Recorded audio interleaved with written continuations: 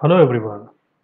Today let's see if your laptop cursor is stuck and touchpad not responding, but you're able to navigate using keyboard. Then let's see how to resolve this issue. Let's see the first solution.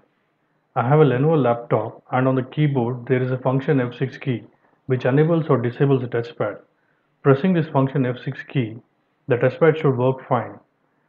Let me press this function F6 key and now I'm able to use my laptop cursor fine.